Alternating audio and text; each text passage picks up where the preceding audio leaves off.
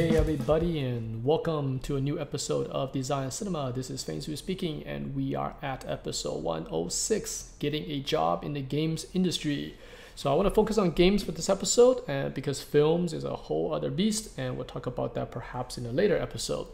And the reason why I want to record this episode is because of what I'm seeing lately online, as well as even from some of our students, is that the content that they're building for their portfolio right now doesn't match what the industry is looking for, especially for a junior entry-level portfolio. Yeah, so there might be a lot of artwork being done. You guys are spending a lot of time drawing these cool things. However, these images are not matching what you will be doing on your job. What I see mostly are actually illustrations meant for post-production or meant for marketing. For example, box covers, maybe instruction inserts, maybe some artwork of the character that I could put on the website for, again, marketing purposes. But they're not the kind of content we look for when we're building the initial pre-production phase of a video game, which we need to generate ideas, we have to put the world together, we have to put a ton of stuff together. And that's where a lot of junior artists' roles come in. So today's episode, I'm going to break that stuff down for you guys. So maybe it'll help you plan your portfolio a little bit better, and you might actually have a chance of getting into the industry if you have the proper content in your portfolio. All right, so today's episode might run pretty long. Seems like you guys like this kind of long format classes, and I like it as well. It makes it much easier for me to produce because I don't have to edit anything. I just kind of run through.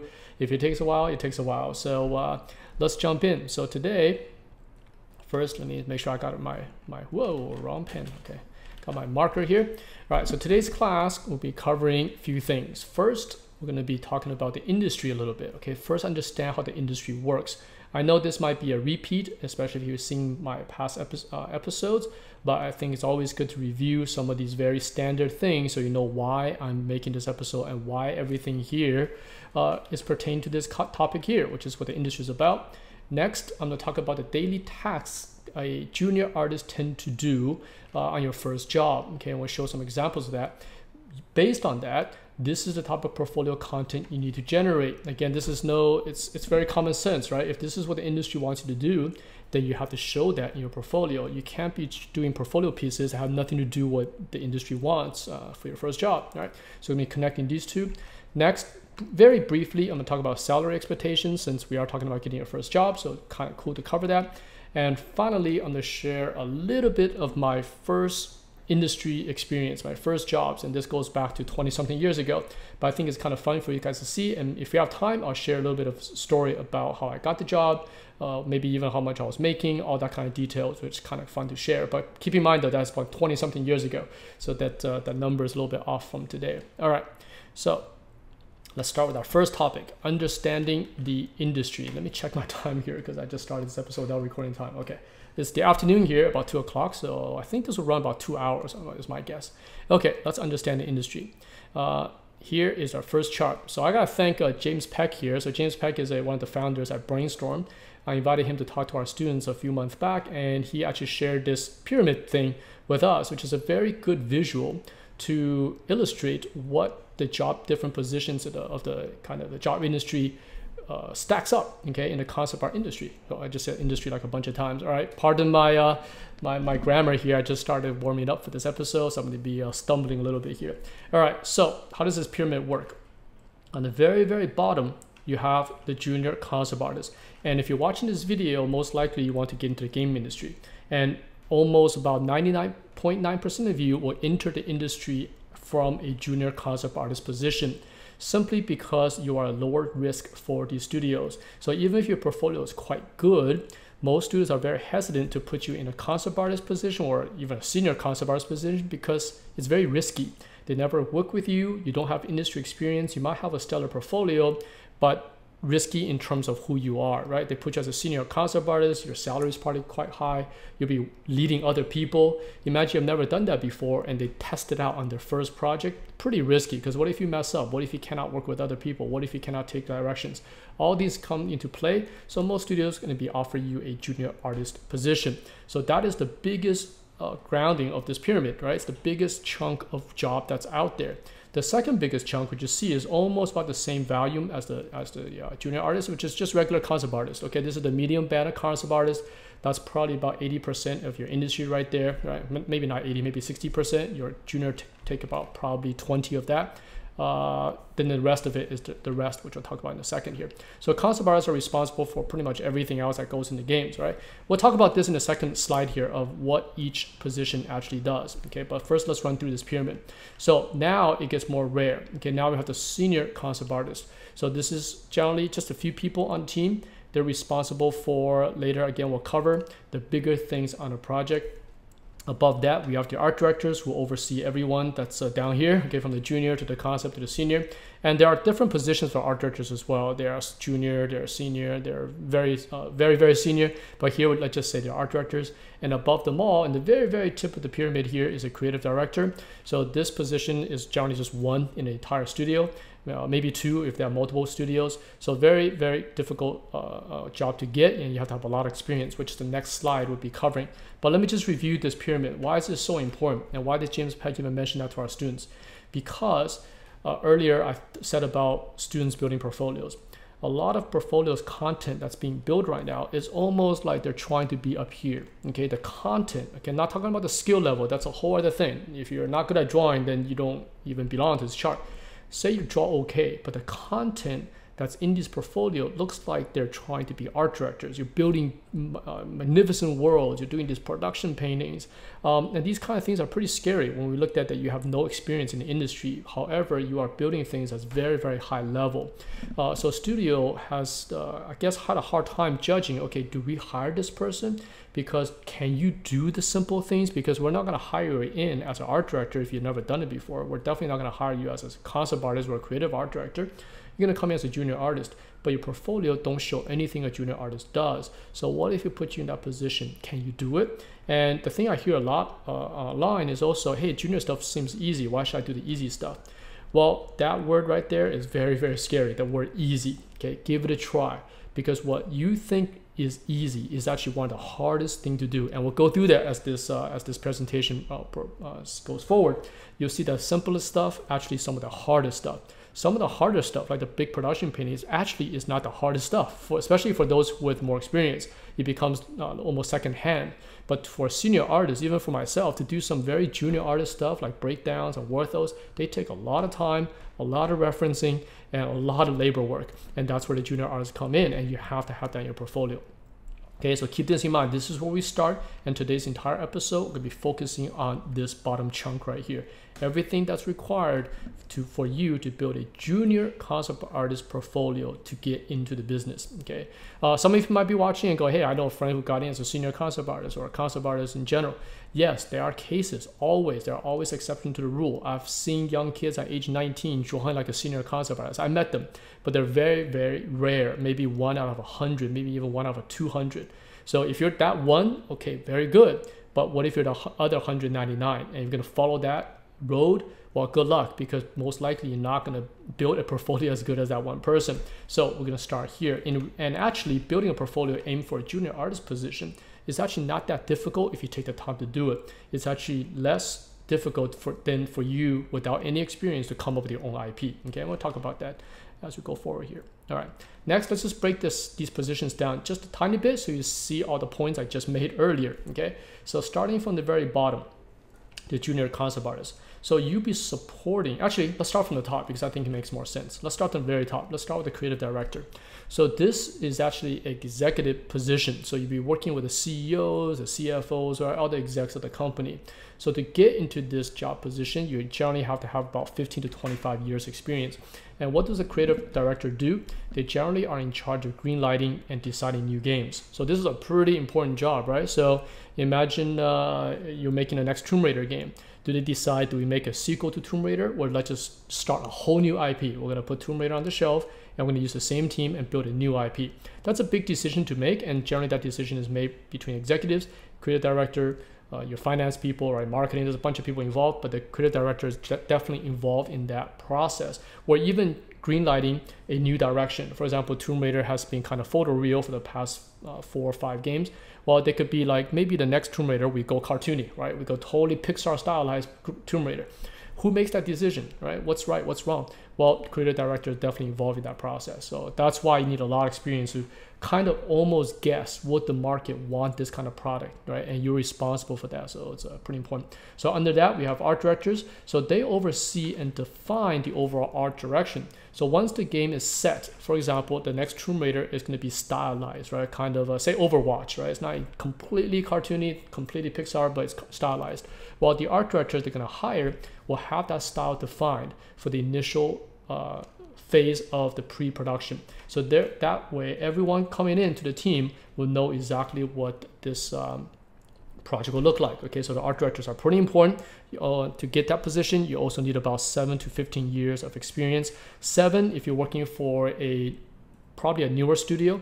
15 if you're working for a very established studio, because the line you have to kind of get into to get to that position in a major studio takes a long time to get in, right? Because a lot of people are waiting because these people are always moving upwards. So if you just got in, you're gonna have to stand in line and wait for that senior artist to become art director, that art director to go somewhere else or get to a different project, and then you shift yourself to the art director position. So it takes about that time. Okay, under that, we have the senior concept artist, and this generally takes about 5 to 7 years of experience to get to that position. And what they do is that they're responsible for the major characters and environments, right? So we generally call it the main screen time. For example, you're working on a Star Wars game, then the TIE Fighter, the X-Wings, the Jedis, the Sith, you're gonna get all that because they get the most screen time.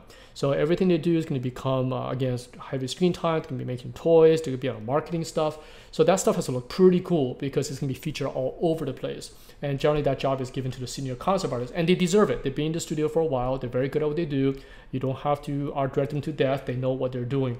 So you want to give them the most important key things of this game to them.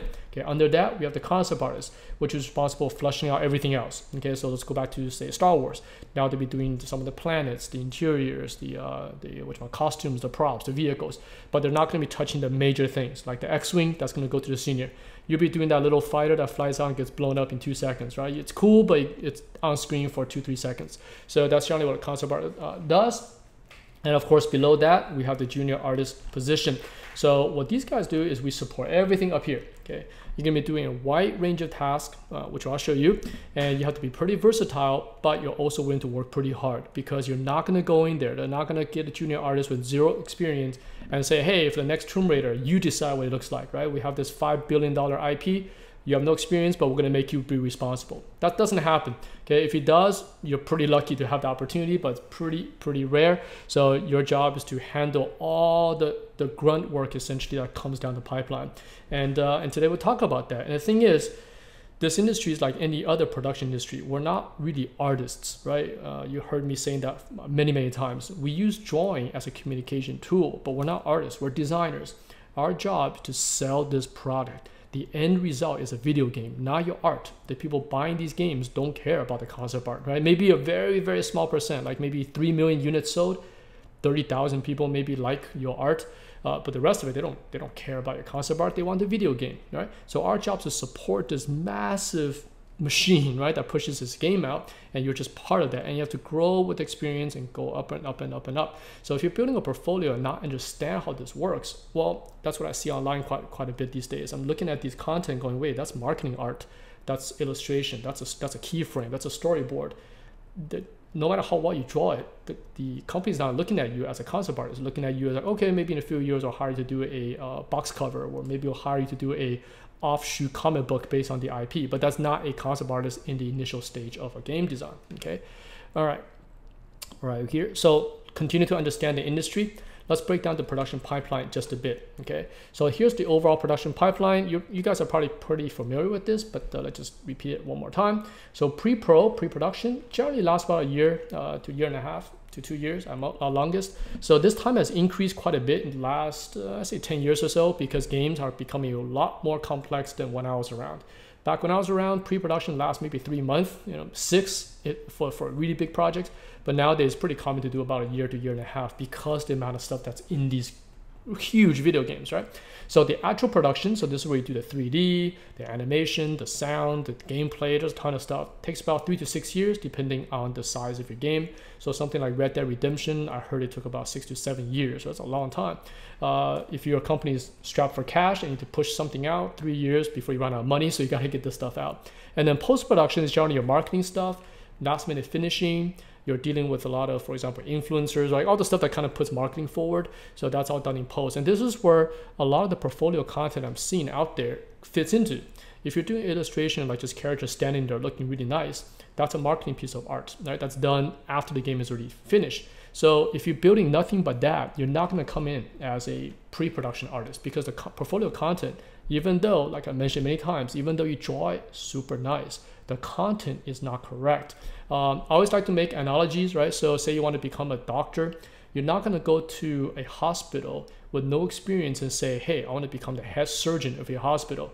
And they're going to ask you, that's not how it works. Have you done basic surgery? Like, no, that's too easy, man. Basic surgery, that's easy if I'm a surgeon, right? If I'm a head neurosurgeon, basic surgery is below me. So I only do head surgery. So I kind of know a little bit of it, but I really don't know how to do it. I have no experience. Hospital think you're crazy. They'll be like, no, you start at the very junior, you do internship, you become a nurse, whatever the pipeline is to become a doctor, you're gonna go through that. It takes probably 10 years, maybe 15 to become a head surgeon. Same thing in this business, right? Again, few will jump the line, like Doogie Howser on the TV show. So he jumped the line, but those are very, very rare. So most likely you're gonna start the junior position and work your way up, okay? So that's the 1 to 2 year pre-production. So let's take that pre-pro line and break it down further, okay? So since that lasts about 2 years, the first 6 months is where your senior art directors come in, your concept artists come in, and they define this game. So they're doing the keyframes, they're doing the production paintings, they're doing the style exploration, and this stuff is really cool looking. They're awesome. There's the kind of stuff you see on ArtStation all the time.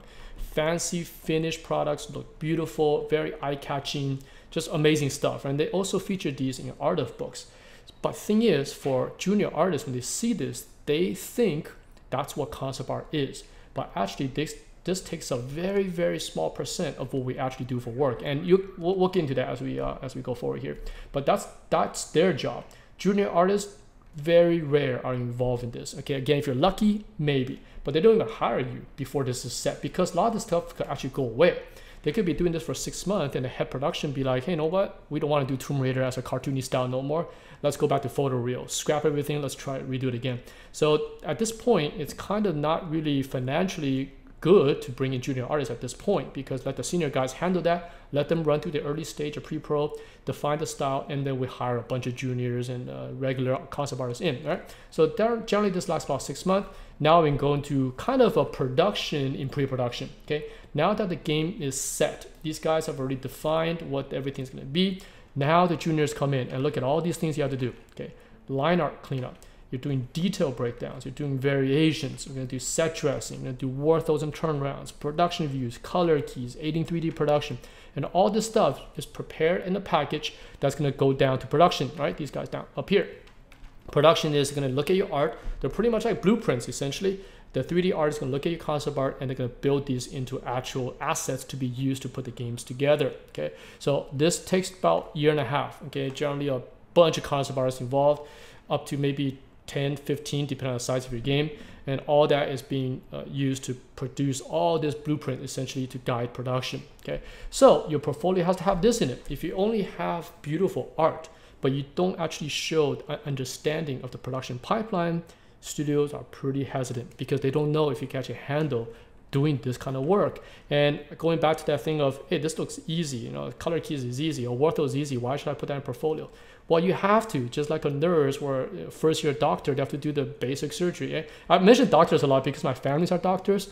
And so I see my sister go from a kind of, I don't know what they call it, it's like an intern doctor. She did that for like 2-3 years, right? And really working really crazy hours, like midnight shifts and stuff like that, right? They do all these crazy things. And now she's up there because it's about 10-15 years ago she was doing that. So they also have to go through the same pipeline. You cannot jump ahead. And no matter how good you are, you have to do some of these basic things. All right. Now let's show some industry examples. There's some lawnmower outside. Hopefully it doesn't show up on the audio. Okay, so here are just some screenshots just to show you that when we play video games, some of this kind of stuff just goes right by. But if we actually break it down, you'll see how much work is involved in putting this together, right? Let's look at this one. Here's Witcher, we have Red Dead here, we have a Dark Souls 3, and of course Cyberpunk it's not out yet, but it's a screenshot of the in-game. So if you look at Witcher as this screenshot, okay, let me make sure I have a pen here to write.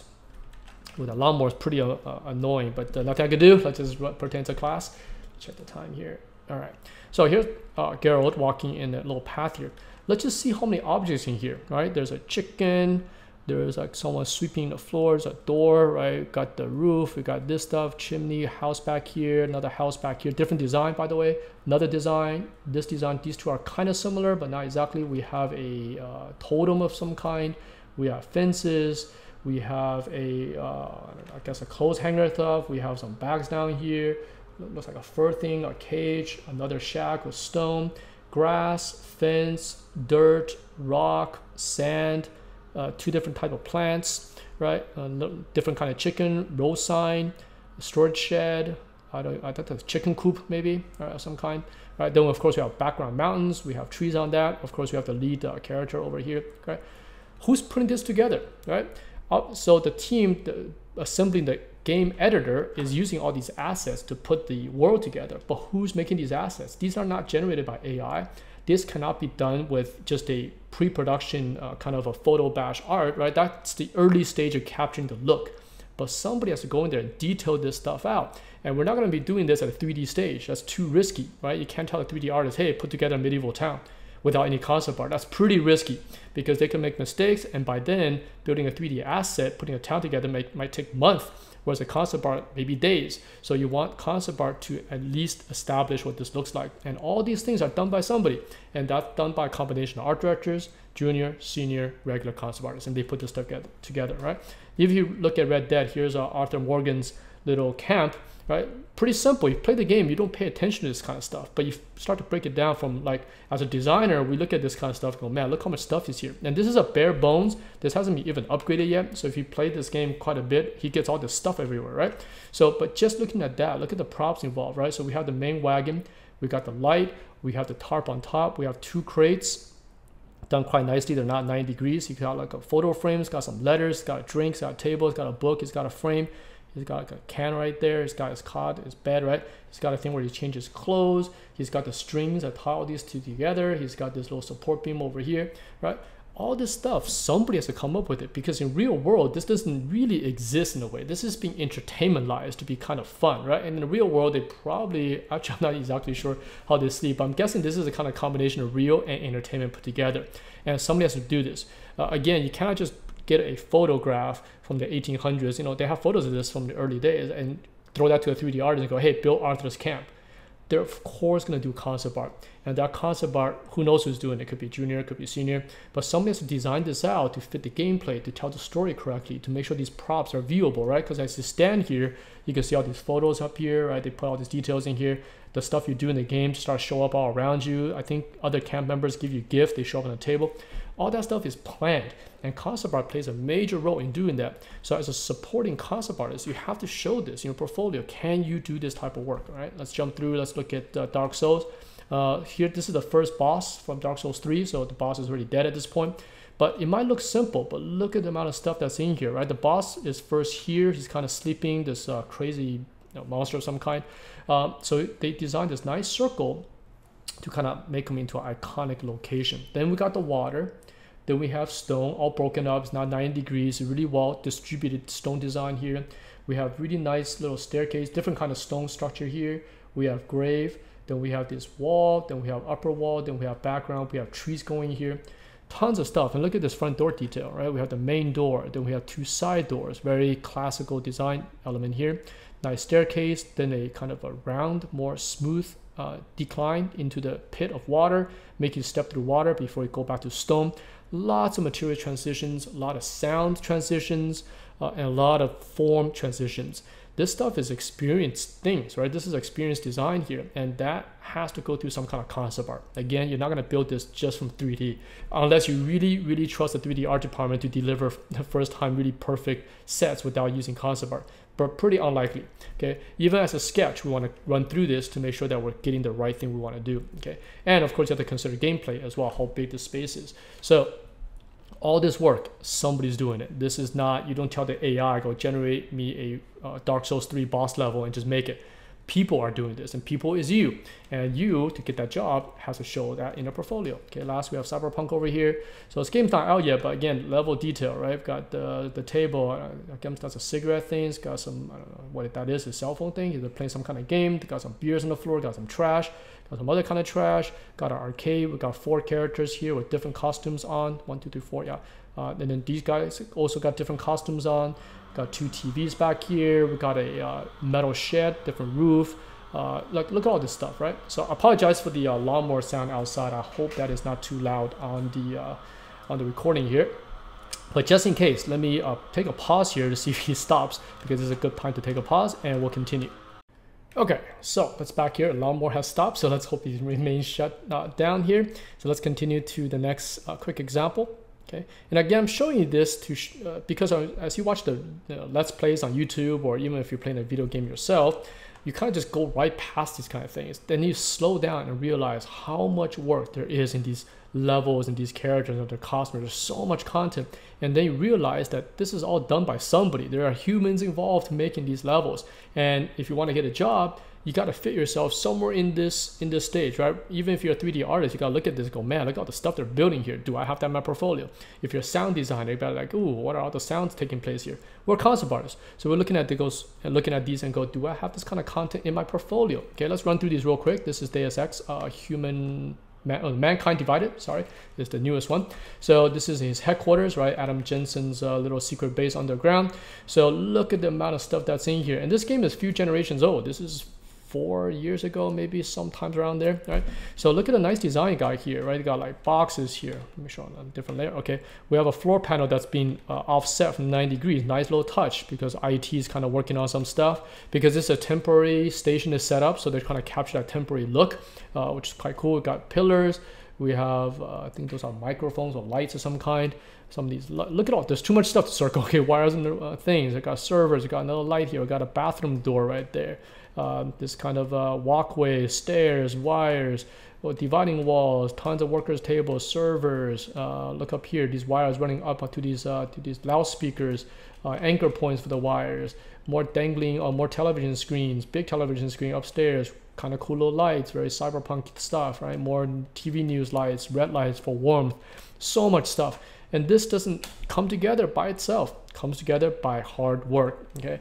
And this is what you want to see in your portfolio. Let's look at, here's, speaking of Tomb Raider, here's just a very random shot, and I chose this on purpose, just a very mundane shot. Lara talking to a local here in the village. And first of all, look at her, right? She's got costume design, prop, robe, walkie-talkie, she's carrying a pistol of some kind. She's got a bow, carrying arrow. Arrow has different colors in it, and kind of a cool design bow going on over here. She has different hairstyles. She's got multi-tool down here. Lots of stuff just going on with her. And then this local guy here also has a costume design on him. See on the crate, plastic bag, trees, 1 plant, 2 plant, 3 plant, at least 3 different plants, fence, shed, crate, fire pit, rocks, wood board, dirt, rock, a random fence looking thing, trash, rocks, cans, water. Okay, look at this walkway here. This wood here is cracked. We got these tires tied to a wooden, what you call a staircase right here. Got a canister here. More people up here. Got rope, lights, another different kind of plant. Let's see, there's at least 4 to 5 different plants going on here. There's another one over here. Okay, got roots. Okay, so start circling these details. Like each one of these took time to put together. If you don't, this game will look very low budget. Right, this is what makes AAAs. They put in the time to do this, and everyone has to do their share of work, and that's where you come in. Okay, your concept art needs to show this type of understanding. Okay, let's run through this real quick, and we'll get to the actual examples of what junior artists do. Okay, so here's one from D3, Diablo 3. So this is a upgrade station, right? You can upgrade these. This looks like, I haven't played this game too much, so I'm not too familiar, but I know the blacksmith could be upgraded. I'm assuming this is some kind of sorcerer station, something looks like a witch thing. So this is probably the base design. 3/4 view, very, very cool angle to draw your concept art from. So this is the base design, and then this is one of the upgraded levels. I'm assuming, because it looks like the same place, right? So this stuff guaranteed went through a concept stage. So going back to junior artists saying, I don't want to do this kind of stuff. This stuff too simple. I want to do the big production paintings. I want to be responsible for the next AAA game. I want to do these big giant paintings. Well, and he's saying this comes too easy. That's junior. That doesn't show off too well in my portfolio. Well, guess what? This is actually what the industry want to see, because if nobody's doing this, then we're going to find someone to do it. And you can't just get someone with very bad skills to do this. This actually requires really good design skills, because this is a major game right here. It has to appeal to millions and millions of people. So you have to have someone who understands what entertainment value is, but also willing to design things that's a little bit mundane, right? Talking about a set upgrade. So this is very much work right here. It's fun, but it is work. And who knows how many stages this have. I'm guessing they have at least 3 to 4, maybe even 5 stages of this. So someone has to go in there and draw every single one. Look how much props are in here. You know, let's forget circling. There's way too many. They got like cauldrons and beams and candles. Just one area, there's like 5 to 6 to 10, I think, objects, right? So in total, there's probably about 50 objects here of different designs, right? When I say 50, that means they're not repeating. They're all individual items that are not copy and pasted. That's a lot of things to consider in a very small amount of space.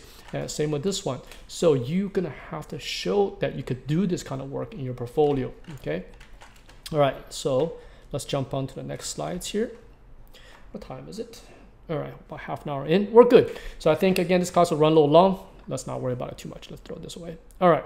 So now that we'll show you some industry examples and you guys understand a little bit about the pipeline, what a junior artist is supposed to do, let's show some actual examples of what your portfolio should contain. So for junior artists, right, daily task, and there's gonna be a bunch of them, okay?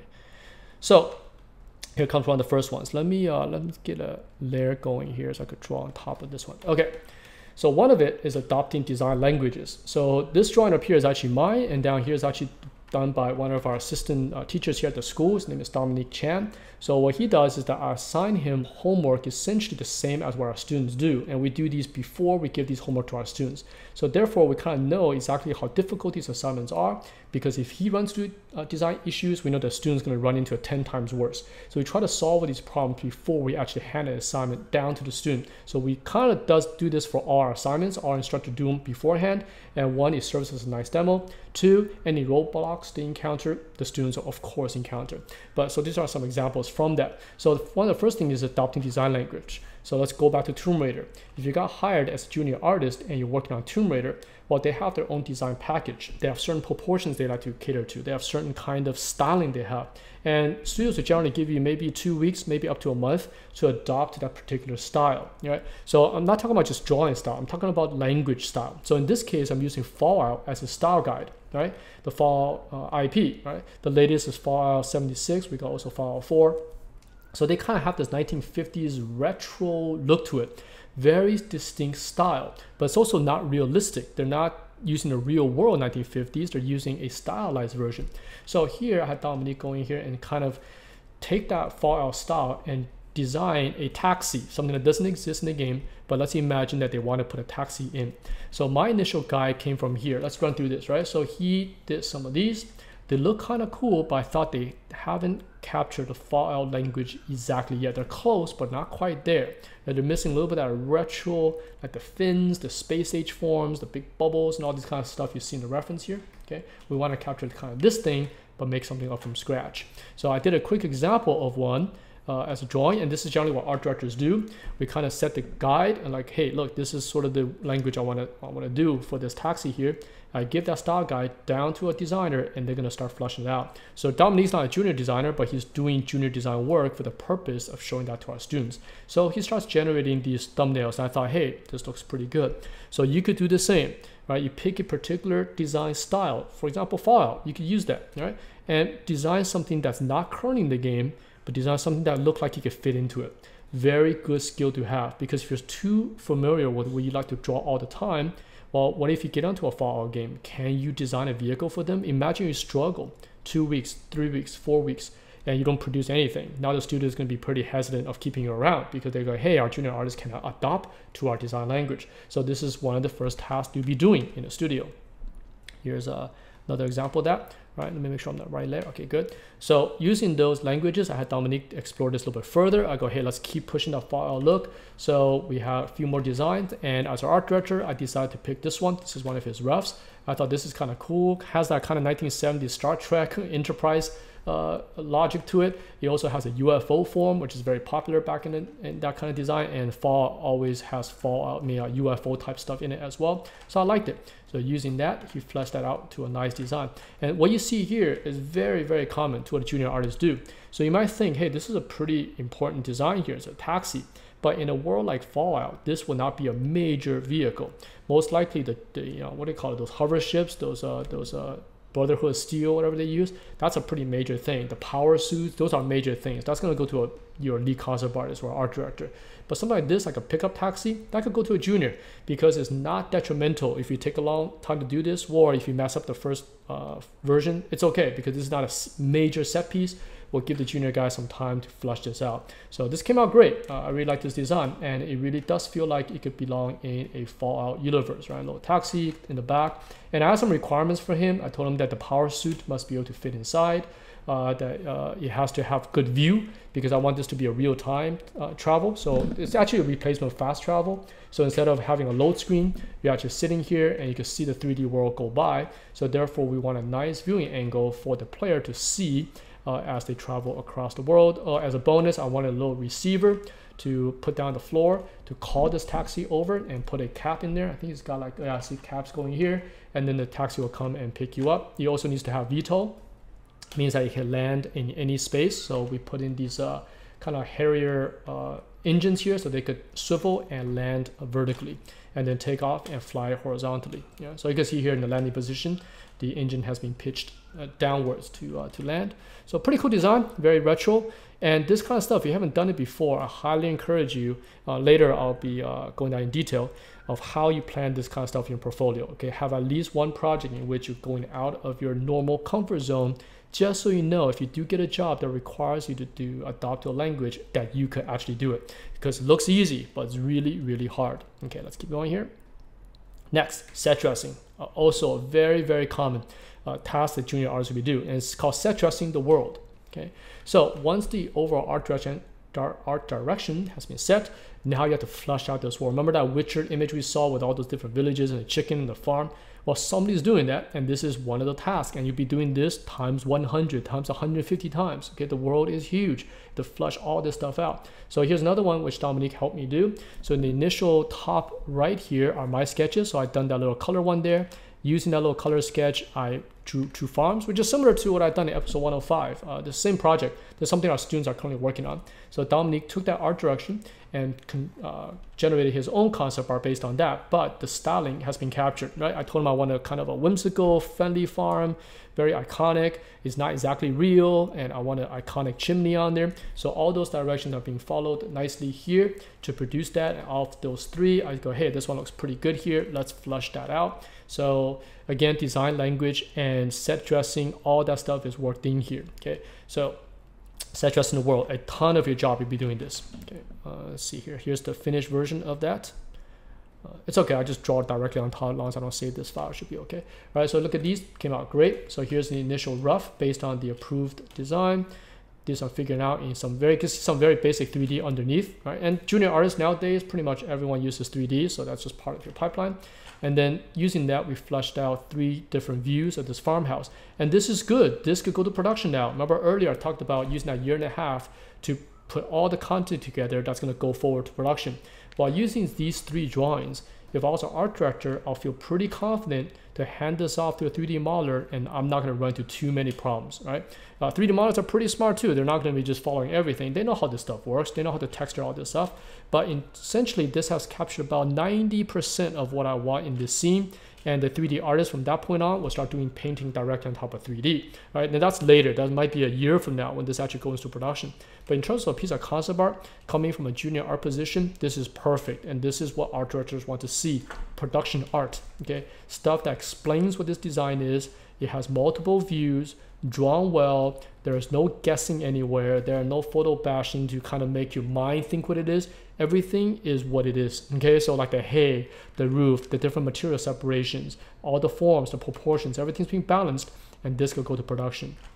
And hopefully you guys are starting to see what a junior artist portfolio needs to have, and you can take a look at your own work and go, do you have these in your portfolio? If you only have big shots or just characters standing around doing something, like it's almost like an illustration, That's great to have, but it's not what a junior artist do as a concept artist. Okay, let's keep going here.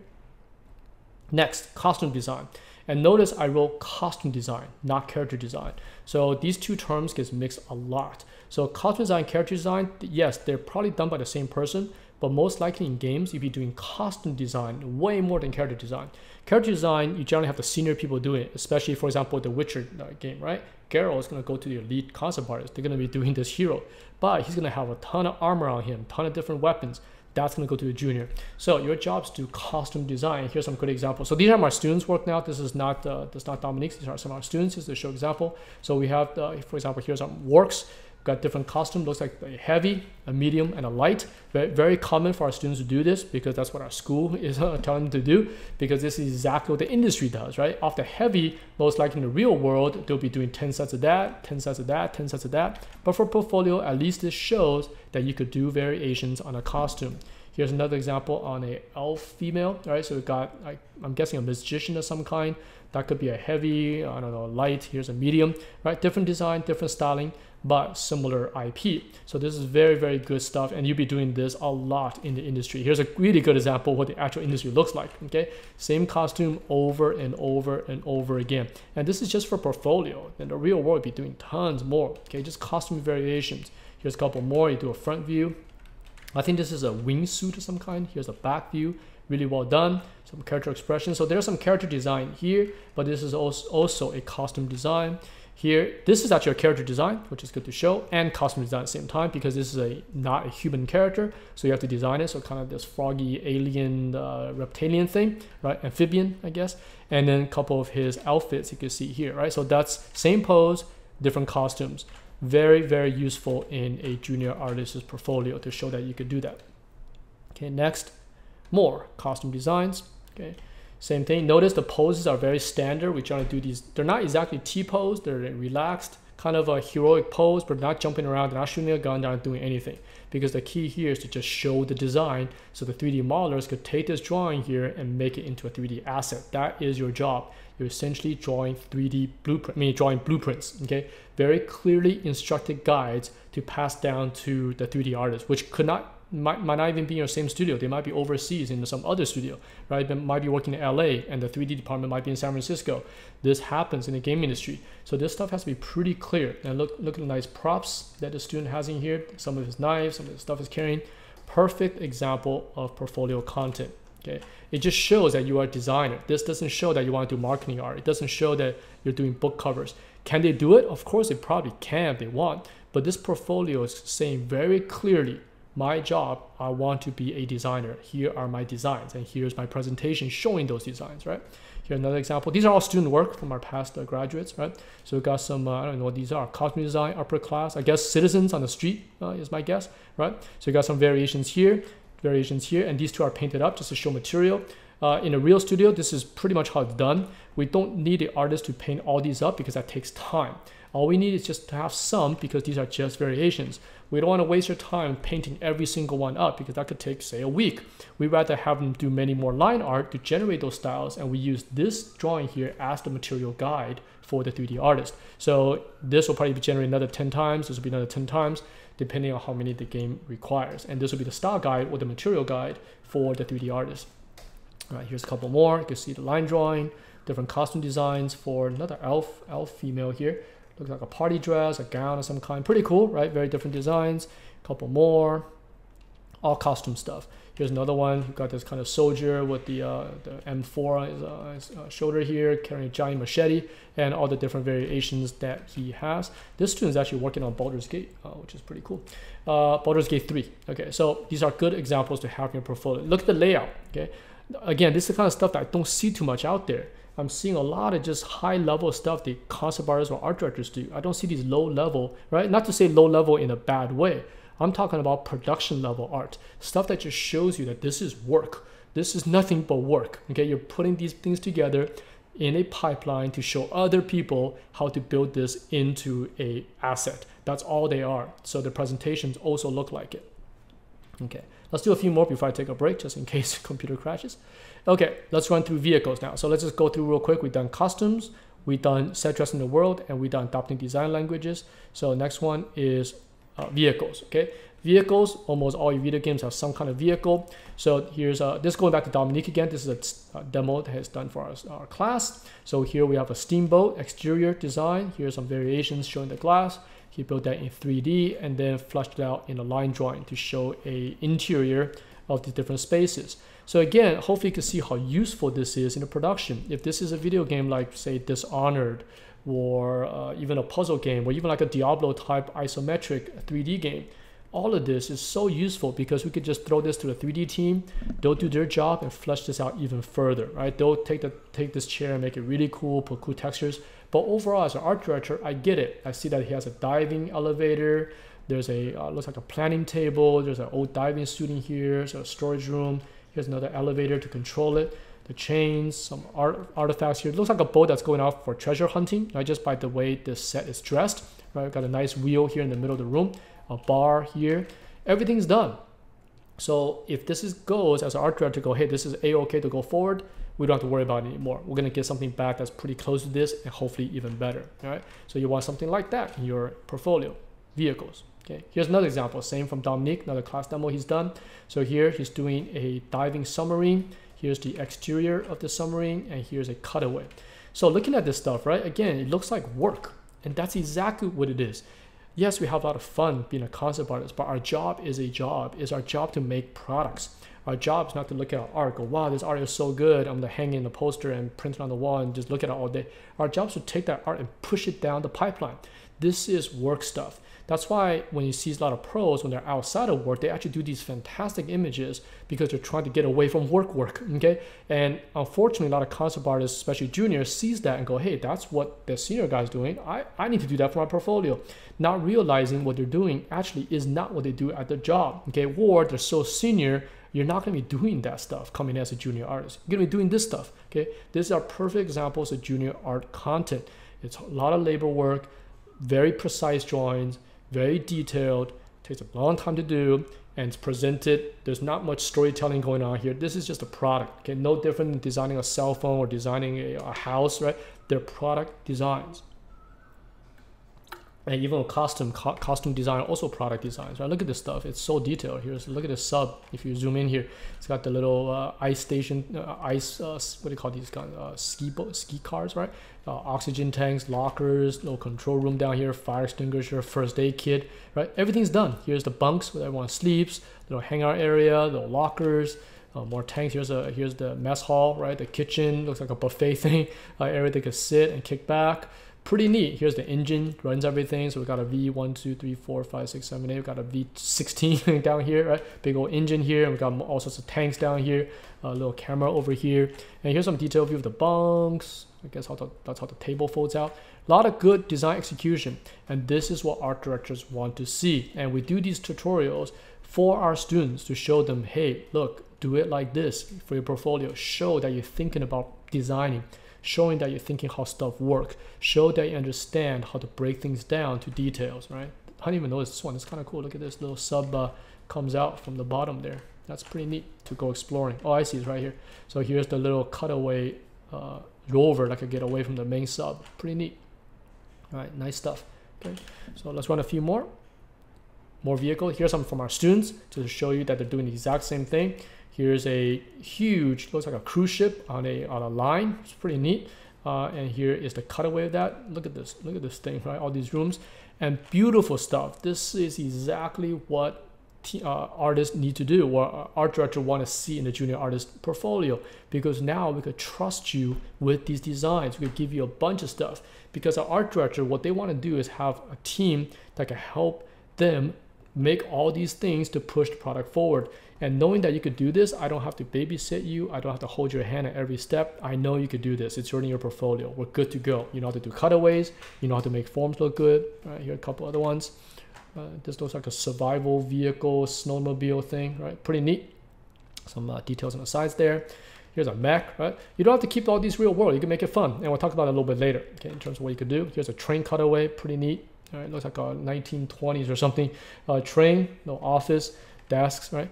So looks easy, right? It looks kind of easy. Like, hey, this is boring. I want to do fantastic alien worlds and big giant space stations. Like, no, do some of this, because yes, it looks so easy. Sit down and try to do one. And I realized putting these little details together and set dressing these little tiny things takes a long time. All right, let me take another quick break here and we'll come back in a second. Okay, let's continue here. Next thing you gotta do, and this one is a huge one that junior artists do a lot. Okay, variations and props. This is so common in the game industry. Unfortunately, there just isn't enough concept art in terms of what's out there to show this. But there's so much of this. You guys play video games, play some Assassin's Creed or Tomb Raider, right? Whatever you're playing, there's lots of props and variations. So here are some examples of like just weapons, right? Look at all these different axes. Each one has to be cool and each one has to be slightly different from one another. Yes, looks boring, looks like, hey, this is easy work. Not easy. Try it, right? Imagine you have to do like 50 of these and they all have to kind of look cool, right? How do you come up with that? Look at all these swords, right? And these are back to our students again. These are our students' work. So here's a bunch of staffs or whatever these are called. Here's a bunch of swords and blades. Pretty neat, okay? Different designs. Here's even food, okay? I love this kind of stuff. Look at different food. You got like kebabs here. It looks like that's ribs, so, right? Pretty neat. So this stuff exists in video games. The thing is, you just don't see it in people's portfolio, especially online. Like, then how are we gonna find someone to do this? We cannot just generate these by magic. Someone has to draw these for us and put in the video game, and that's where you come in. Okay, look at these instruments, looking little water holder things. Great stuff, okay, and so useful in video game design. Here's a stylized one. Crop this off a little bit. Different bows, different cannons, different spears, different teacups. Look at this stuff, right? And it looks so, mundane as work. And tell the truth, it is sometimes. A junior artist might be doing this for 2-3 months doing this, but this is how you get into the industry. You gotta go through this to rise up to concept artist, and the more you stay in the industry, the more you do, one day you'll be responsible for the lead characters, the lead spaceships, and the lead whatever, okay? The main bad guy.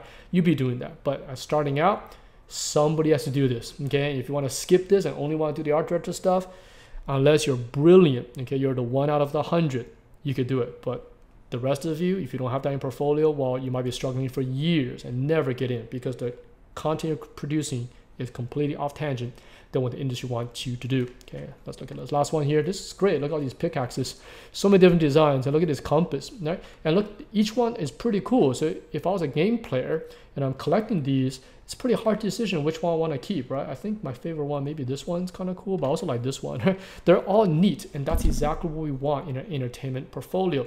They're not real. They're kind of built on a real concept of a compass, but they're made up in a way to be entertaining. And that is where the hard part comes in, okay? We're not just copying real world. We're taking that and entertainmentizing that. Little pouches. Look at this nets. Great stuff. Reminds me of the Zelda games where you capture little bugs. So this is great stuff. Look at that different. I like this triple net thing, but neat, right? Very video gamey and very entertaining.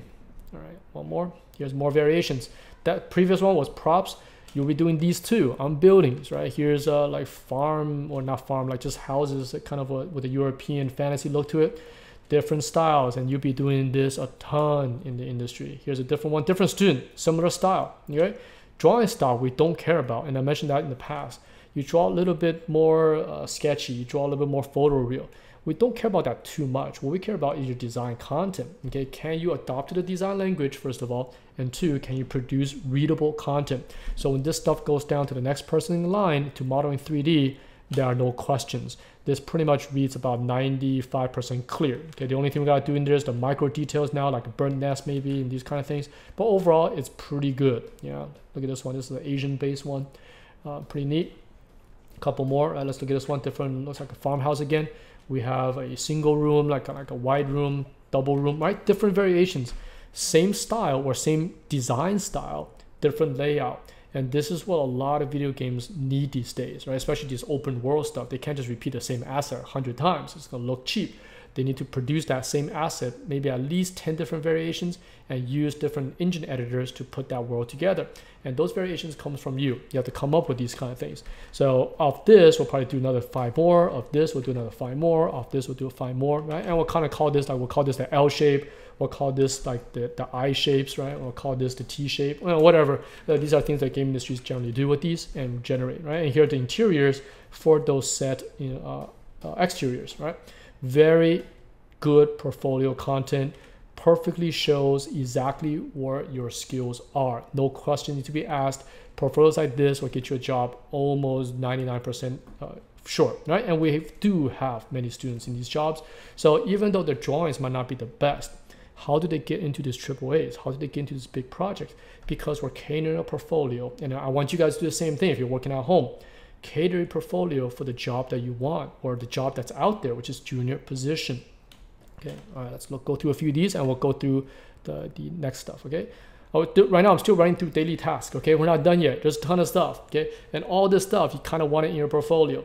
So you might have a few here, a few there, but the best to have all, okay? When this is done, we'll go through a quick summary of everything that we just talked about, okay? So these are breakdown drawings. Another one you'll be doing quite a lot. This is when an art director or senior art director or senior designer or whatever is above you, right, has done an overall design. Now they want you to flush this out with detail. One is to get every line in there so it's very clear. Two is to break it down. That's what we call these breakdown drawings. Is to take exterior, for example, this is a cool little house, cut it in half, show me everything that's in there, and it has to be really detailed. So look at these drawings. There's a ton of stuff here. Look at this cauldron thing. I don't know. This looks like a stove thing. Oh, it's roasting ducks. Okay, pretty cool, right? Or okay, this is a kitchen of some kind. So this Potter thing has been detailed really, really out. So art directors sometimes just draw a very rough drawing. That's kind of what I do. Do a rough drawing, then we hand that down to designers and they'll flesh this stuff out, okay? Requires quite a bit of skill. Here's some more breakdown cutaways, right? Look at these. So interior cutaway, exterior cutaways, really good details. The point I'm trying to make here to show these, that each of these drawings I've been showing are all detailed enough to go to 3D. That's what we want junior artists to do. We don't want you to be doing kind of out there, very kind of guessing what this stuff is, or kind of photo batch together. It looks kind of cool from two feet away, but as you get close, it's all just gibberish stuff. We can't pass that to 3D because it's going to ask all these questions back to us. And imagine that 3D is on another side of the world. Say they're in Europe somewhere and our main design is done in LA. Well, you're going to have all sorts of issues because they'll be asking questions at 2 in the morning. The ones that they answer, then they'll be delayed. So drawings like this, we push down to the 3D, not too many questions coming back because this is going to come back pretty much exactly how you send it off the night before, the week before, and that's what we want, okay? So these are great stuff. Most of these guys I'm showing you, they're all in the industry, by the way. These are pretty old work, probably from 3-4 years ago, and they're all in the business, okay? So a couple more. Here's a little post-apocalyptical town, right? Based on Southeast Asian architecture, almost like Singapore houses. Pretty neat, okay? Line drawing, clean, well-designed, well laid out, entertaining. And that's what you want. Okay, so that's breakdown drawings. Here's a few more examples of breakdown drawings, cutaways. The reason why our school do a lot of these cutaways because they are done a lot in the industry, but they're not shown online too much or not shown in art of books. But the thing is, if you play games, you gotta realize all these interiors, someone's filling all these details out. Who's doing it? Well, it's you, right? You're doing it. So here's a few more examples of these cutaways. These are great. Here's a kid's house. Right? So by looking at even this one drawing, I know that this designer here has a lot of common sense, knows sort of how the house is laid out, how to capture the fun. This kind of has almost like a 1980s vibe to it, right? We have this little corner room here. Look at this here. This kid here looks like into music. Got this great little nook here. Great design here. Little under area here to watch TV. Little couch. Got a VCR up here. Step up here. Closet. We got the little bunk bed here, where a bed above his area. Looks like he's got a lot of caps. Look at the amount of details here. Great design for art director. We love this stuff because it captures everything we want and makes our job easy, right? All we gotta do is, hey, this looks great. Push it down to production, right? So look at this bathroom, really neat. And I think this is the same designer here. Different kids' room. Looks like a twins room, I guess. Look at that. Different. I think this is a basement. Right? Going down to the basement, they got a play area. Look at all the Lego toys down here. Bunk bed. 2 different beds, right? 2 different kids here. There are computer stations, 2 different computer stations. Neat stuff. Almost no art direction needed. Let's just push down to production. Right? And here's just a few more. Here's the Egyptian bar, which is a cool concept here. Got a hangout with the Egyptian theme. So this student did a really good job entertainmentalizing a ancient culture here. Right? Pretty nice. Look at all that detail. Okay, and here's some stylized stuff just to show you that you could do a cartoony style. This is a very stylized design of a captain's room. I think this might be on a ship. Look at all this stuff, so detailed, right? And this is the kind of stuff that I'm not seeing so much in portfolios. It's just that this here, it's just labor work. It's fun. I'm sure the artist did this, had a lot of fun doing it, but also it's a lot of work. It takes hours of hours to do this. Line drawings to this caliber takes time. Okay, here's another stylized, looks like a witch's kitchen. So cool, right? I love looking at this kind of stuff, so because it looks so entertaining. All right, let me take a sip of water here. We're almost done here with the junior artist job stuff. Okay, last one, and this becomes rare and rare. So as you guys notice, the way I've done these is according to the amount of work you'll be doing for each of these subject matters. This last one here is production shot details. You'll be doing some of this, but pretty not as common as the stuff you saw earlier. So let me explain what this is. So senior artists or generally, or art director might give you something like this, okay? A rough sketch that's built on top of a 3D model, especially for games that has very specific gameplays. For example, you could climb, you have certain edges you have to reach. What they do is they do a gray model, something that looks kind of like this, okay? It's a model built in 3D, so that way they know all the algorithms for climbing and distances is really measured correctly, so the game character can perform the moves they need to perform. So once they have that, they're gonna do a rough sketch, sometimes even no sketch, and hand it off to a junior artist. Your job is to flush this thing out with line detail. And here's what it looks like, right? Here's a rough 3D, no details in there or some, but it's pretty, raw looking. And this is going back to Dominique again, done this piece here. There's a cathedral with a magic mirror at the end. Let's look at the breakdown here, right? So you can see it's a cathedral kind of style. We got this long staircase leading to a giant mirror, and we have 2 floors. Or 3 floors, 1, 2, 3, 4 floors. All right, 4 floors up here. So that's the design that we want to flesh out in line drawing, and this is the result of that line drawing. So you see here, add a lot more details, the sconces, the statues, flushed out this mirror, and this is a pretty low res image. The high res, you can see a little bit more of what's going on in here. Got the chandeliers. Everything here is pretty much about doing line drawing on top of predefined 3D.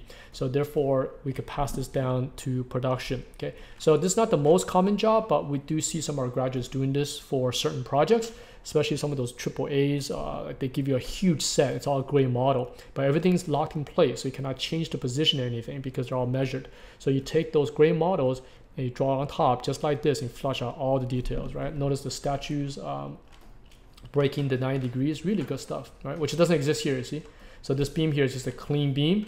These statues are just skeletons, placeholders. So you cannot give this to a 3D artist because it's missing too much information. It's not enough, right? Or you're taking a huge risk by passing this to 3D without the concept being approved. So because you don't know what's gonna come back. So this drawing here, the statues have been flushed out. They got cloth on them, they're holding stuff, and these things are added. A lot of detail added, actually. This kind of stuff is being added, so it's not just a smooth beam. And this is what we do, okay, as designers. Okay. Here's examples from our students. A previous one from Dominique. This is actually from our students. You'll see they're doing the exact same thing. And the compositions are something that I talked about a few episodes ago about environmental compositions. They're following the same thing. Remember the 1, 2, 3? Here's the 1. Here's a 2. Oh, that's a 2. That's a 3, right? 1 is this beam. That's also a 1. We got the 2. The windows is our 3, right? 1, 2, 3, 1, 2, 3. Cameras are human high level.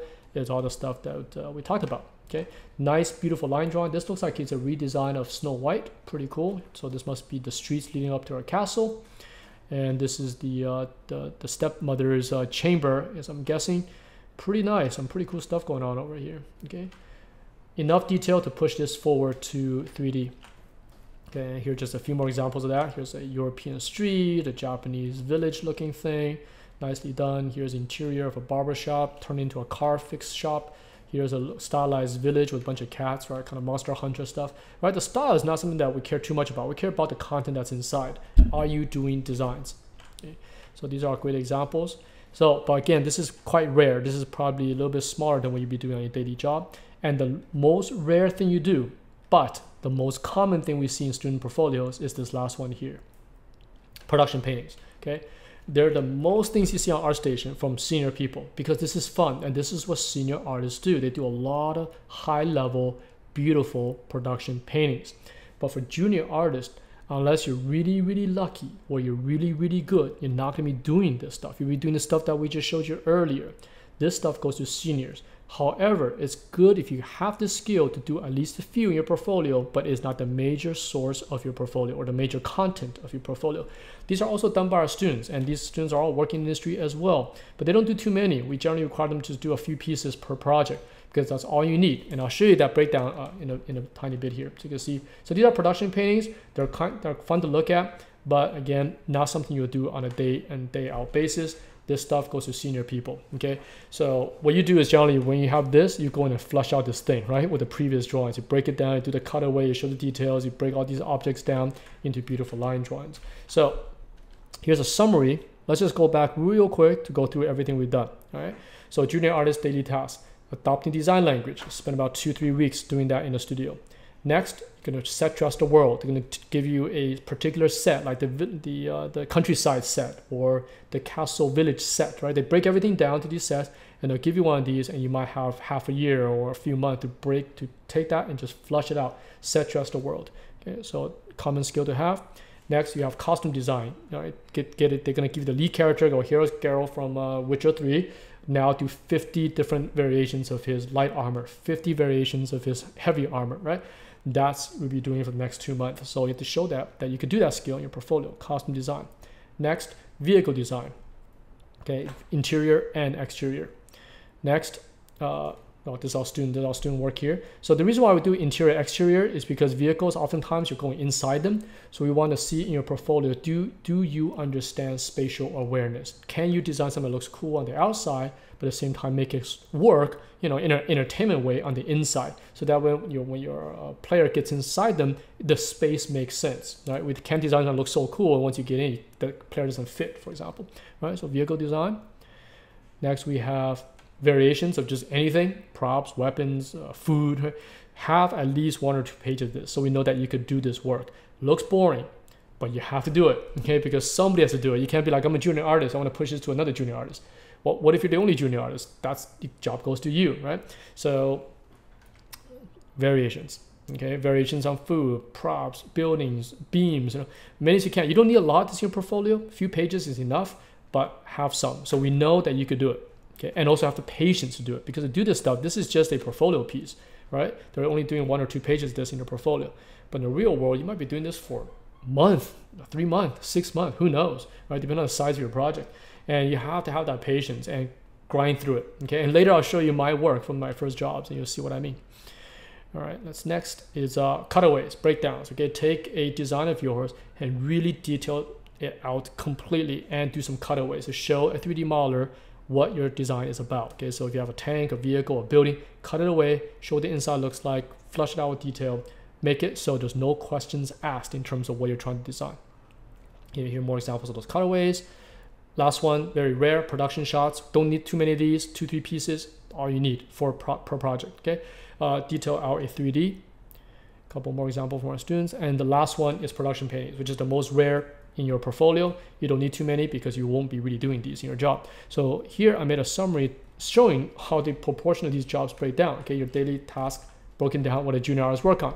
So if you're lucky, you'll be doing 3 to 10% of your time doing production paintings. If you're lucky, sometimes you might do 0. Okay, or if you're really lucky, about maybe 10%. Okay, so I put here production painting. Okay. These are students' work as well. Okay, so here most of the time you'll be doing 90 to 97% production art. Okay, you're not doing production paint, production art. All the stuff we just showed you, this would be doing. Look at this variations done by one of the students named Peter. Look at this. This is a great example of the exterior of a house, the cutaway of the house, some props, a vehicle. It's all here. Look, even a little blueprint of the house, right? Mundane work, sorta, but this is what designs needs. Because if we go back to this little, I know it's kind of blurry here, this ancient Egypt tower. It's cool as a painting, but these kind of things serve mostly as a mood board or a color key or a keyframe to show what this game could possibly look like. But we cannot give this to 3D. It's missing too much information, too risky to trust a 3D team to build this just from this one painting, because you don't know what comes back, right? No matter how good your 3D team is, you have to have some kind of guide, especially if you have a big game. Imagine you don't have concept art for any of it. All you have is just production paintings. You don't know what you're gonna get back, because now you're leaving so much in the air. Like what are they gonna do with the statue? Are they gonna just make one up? Are they gonna make up the wall with half cement, half brick? Who knows? You don't know. So the more concept art we have that's detailed, the more we make sure that this project goes down the right path. Okay, so because there are a lot of talented 3D artists, but when you have a lot, right? Imagine a team, easily 50 to 60 3D artists on a team. You want to make sure the design language is uniform across the board. So that's where concept art comes in, these detailed ones, and that's what you're doing. Here's some costumes. right? So look at that, variations. Boring pose, just standing there, but all different designs. These are 1, 2, 3, 4, 5, 8, right? 11 different designs. Do this times 10 more times, right? Is your job. So this page here, let's just look at a little bit longer. It's pretty important, okay? The takeaway from this whole entire episode, it's actually on this page right here, that this is what you'll be doing as a junior artist. 95, 97% of your time. This is what you'll be doing, okay? Very few you do this, but if you look at what's out there on the internet, what people are showing their portfolios, I see 95% trying to do high-level production paintings, but not done so well. And also the content is generally something pretty generic. It's generally something that are copying another concept artist or a theme that we've seen a million times before. There's nothing new about it. It's painted well most of the time. Lighting is done kind of cool, but there's no content. We can't look at that and go, hey, you're a great designer because you come up with really cool stuff. We generally see that, wow, it's a nice painting, but we've seen this before, and you're not showing any kind of design skills. You're showing some technical skills, but there are no design skills. So these portfolios might be stellar, but you might be finding, hey, how come no one calls me to work on these games? How come no one freelancing me out? It could be that your content is exactly in the wrong direction, okay? All right, should I take a break here or not? I think let's keep going here real quick, okay? Let's talk about portfolio since we're on the topic of portfolio content. All right, so now you know the daily task. Here's what I suggest your portfolio content to have, okay, for junior artists. First, we're going to try to aim for 20 to 30 pieces. Now, I have some previous episodes talking about portfolio content. You guys can go back and look at some of those. So some of this information probably repeats, or maybe I updated myself a little bit with that as well. So you want 3 different projects, okay, in here. So we have project 1. And let me try to break down what this means so you're not so confused, right? We have project 1, project 2, and project 3, okay? They go along that way. We want 6 of those images of the total 30 to be production paintings. I remember we said that's kind of rare, so let's just mark, make sure I'm on the right layer here. Okay, so let's mark that. Okay, 6 belong production paintings, and you break the rest down to production art. So I'll run this down later at the following piece here, but we want probably 8 production art for 2 production paintings per project. So you have 10 images total. 20% of it is your production painting, 80% of it is your production art, right? And you do that for all 3 projects. So you end up with 6 production paintings, 24 production art. Very good balanced, very good portfolio. And we're gonna separate those 3 into 3 separate themed projects, which I'll run in the next slide. And this is a quick thing I just did here with some of our students' work. A lot of you guys put your work on ArtStation. So ArtStation in general, I kind of looked at my screen here, and also the one I have at home, and also my laptop. And generally when I open ArtStation, I get about 5 thumbnails going across my browser, okay? So if I use the rule up here, you can see that I have 2 production paintings here, 1, 2, followed by 8 production art, right? 2, 3, right? And then 2 more production paintings, followed by 8 production shots, followed by 2 more production paintings, and I can do the rest of it here, okay? So imagine this is your first impression, okay? Because when we look at ArtStation, sometimes we don't even click open your files. We could tell if your portfolio is geared towards design or not just by the thumbnails the website shows you, because thumbnails are pretty clear and it's a pretty big box that you see that. So we don't need to open anything. We could tell if what you're trying to do in your portfolio, right? So the reason why I shrunk it so small here is that even at this size, okay, without clicking anything open, this looks like a designer's portfolio. Obviously, I have put together a bunch of different students work together here, but if I only saw this and never opened a single image, I could pretty much tell that this is a junior artist portfolio and they're capable of doing all sorts of stuff, right? Just at a glance, I could tell that they're doing variations, that they could do costume design, that they could do breakdown drawings, that they could do very detailed stuff of some kind, right? I don't even know what that is, but it looks pretty detailed. Looks like they could do variations of breakdown within the drawing itself. I could also tell that they could do some production paintings here and there. Not too many, but I'm seeing about 6 here. Good enough for what I need to do. But overall, I'm seeing production art. That's important. I'm not seeing illustration-based art. Okay, and again, nothing wrong with illustration. It depends on what you want to do for your job. My episode and my career is based on design stuff, not doing marketing art. We're doing book covers and doing all that. We're doing the pre-pro making games, early stage concept art. Okay, So looking at this as a thumbnail, I could tell this particular artist here is geared towards concept art. So therefore, at this point, we might click open their files and see how good they are, right, from a technical skill point of view. But this passes the first 1 second rule that when we go to ArtStation. Because sometimes you go to ArtStation, you know right away, okay, this is not a designer. In terms of a concept, early stage concept designer, you go, okay, this guy's good, but we'll save this for later when we need a insert art or marketing art or I don't know, even like icons in game or character portraits, right? Save that artist for that later, but they're not going to call you for early pre-pro. Okay, so using that project, let's break this down further, and we'll take a pause after this. All right, so I got a red line marked over here. Let me delete that. All right, a lot of text here, but let me slow this down a bit to show you how this works. Let me take a cup of water. So if you're learning at home, I advise you to do something similar to this. Okay, 3 projects. We got wrong button, 1, 2, 3. Okay, and I kind of broke down what I'm going to do for each one. And what I want to do with these 3 projects is maybe for episode 107, 108, and 109, I go in and draw the rough versions of all of them. Okay, so episode 107 is it? Okay, 107, we'll do this one. And I'll draw out the rough of these just to show you how to get them started. And this will link back to episode 105 of time management. Okay, I don't have the time right now to flush these out, neither does my team. So the only thing I could do is maybe draw the rough versions out, but hopefully that's good enough for you to see what the project will look like as a whole. Okay, so let's talk about the first one. Project 1. We want to set one of your projects in the real world. Pretty important. Okay, real world being that you're mostly getting everything from real world references. You're not going to make up this world from scratch. Okay, so I chose maybe like a Tomb Raider kind of world. I like this kind of stuff. I like tombs. I like ancient buildings. I like kind of stone things, right? So let's pick a Tomb Raider-ish world. So using that as my base, here's I'm going to break down my 10 images. Okay, I'm going to do 2 character costumes. I think it's important because Tomb Raider games, you have a lead character doing all this, so I need that. Okay, generally they have a vehicle, like a truck or some kind of explorer vehicle. So I just need 1. I think that's good enough for this project. I'm going to do 1 prop. And 1 prop doesn't mean 1 prop. I could do a page of them. So for example, if we're doing a Tomb Raider kind of character, maybe the lamp, a bag, maybe some weapons, some food supplies. I don't know. Let's just fill the page with a bunch of those kind of things, right? Just 1 page is enough. Now, environments are really important in a Tomb Raider kind of game because you're going to explore these. So I'm going to do 2 environment exteriors, 2 environment interiors. And we'll probably do these in a breakdown format. Okay, meaning 3/4 view looking down, pretty detailed. But when I do, it's going to be pretty rough. But the point is to get these into that stuff you saw earlier in the breakdown.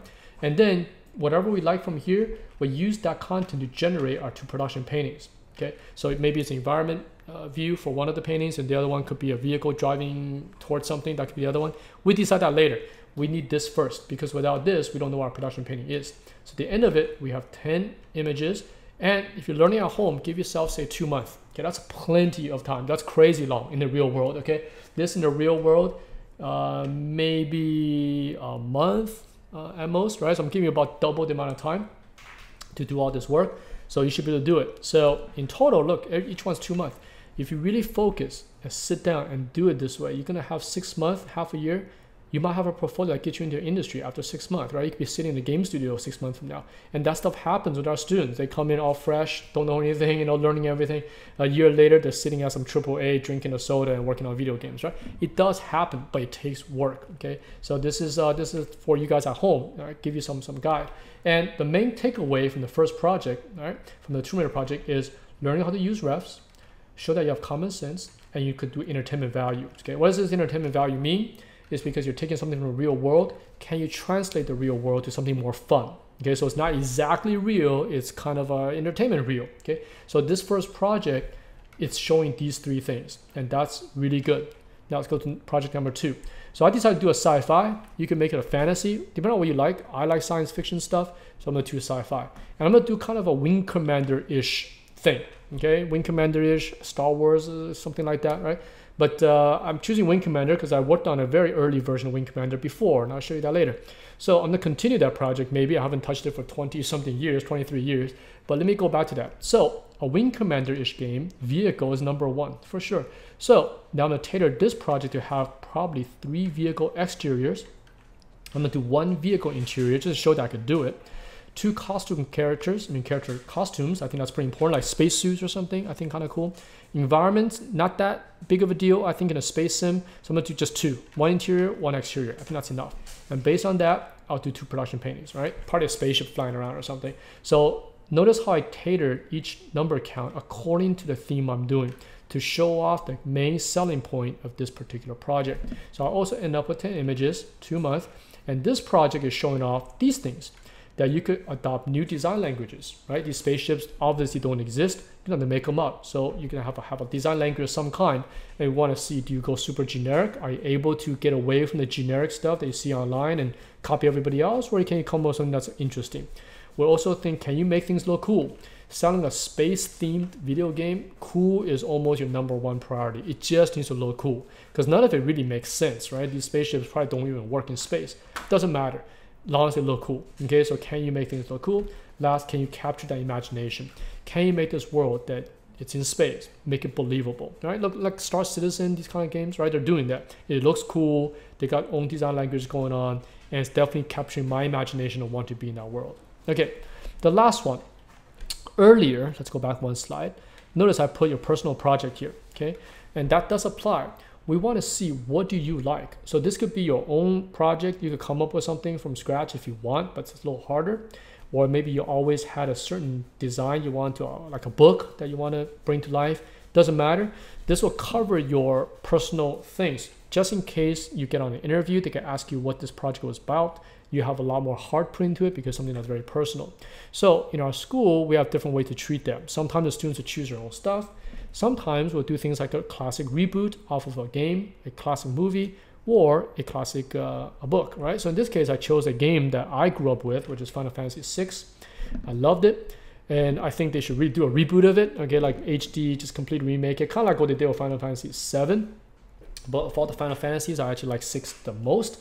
So using that, I might do a vehicle. So this is really about selling the world, right? Final Fantasy, I think the world's #1, but they do have airships. So I love to do a airship exterior and an interior.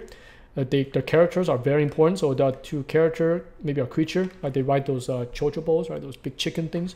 Environments are important. So I'm gonna do 2 interior environments and 2 interior exteriors, right? So that's a lot. That's 4 environments for this piece and only 2 vehicles, right? But total is still 10. Using that, we're gonna generate 2 production paintings. So what are you showing off with this project? Well, you're showing that you're able to adopt to existing IPs. We're not copying them exactly. We're not drawing fan art because it doesn't exist, right? So, because this game came out so long ago, this is like mid-90s, somewhere around there, 94, 95, something like that, right? I was in high school when I played it. So it's gotta be 93, 94, somewhere around that time. So the art is so old now, so ancient, just pixels. So can we take those pixels and make it still feel like it's from this IP?